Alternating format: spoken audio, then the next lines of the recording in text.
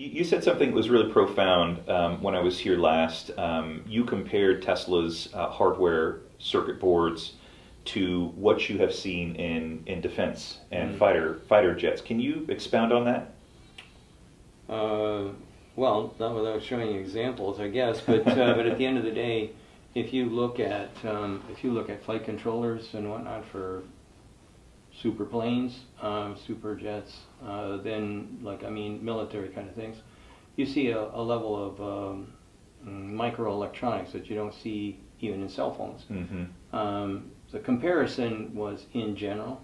There are things that we work on lots of military kind of things. They're hanging. Some of them are hanging on a wall. We worked with I think it was Raytheon on the Excalibur. Okay, you fire that bullet kind of out of it's a 155. You fire it out of the cannon, and it goes so far, about 56 kilometers or whatever, and then it turns into it turns into a rocket first.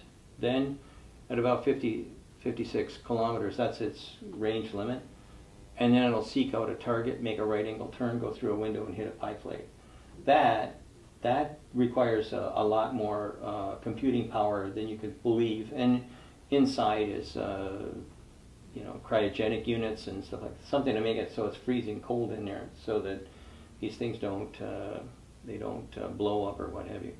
That kind of stuff, and they also have chemical batteries too. But that kind of stuff is not what I would have expected to see inside of a car. But when we started tearing it apart, prior to our president saying we can't work with Huawei anymore, we were working with Huawei and ZTE, they moved from Apple level cell phones to something that I would say would be the next step change. Maybe not to the point where you could use it for supercomputing, but it was definitely a step change, and it took 40% of the cost out. I think that if you sit too long, and that's what I think all of the industries in the United States are doing, they're just sitting too long, and not paying attention to what's going on next.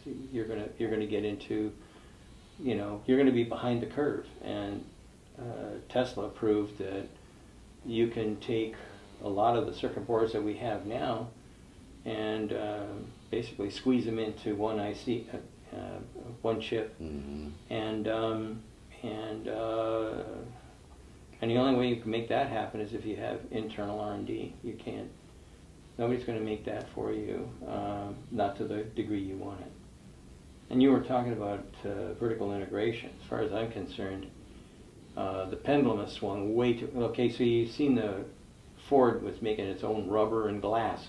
That wasn't probably the world's best and smartest move.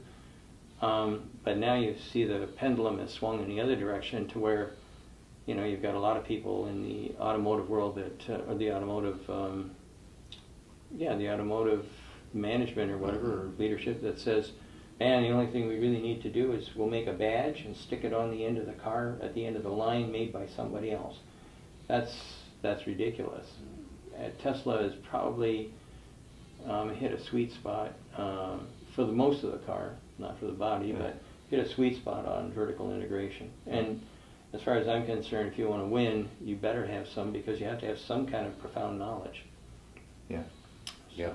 And if you buy everything, you lose that knowledge. Yeah, and you lose it quickly, especially if you send it to Japan, or sorry, to China, I should say.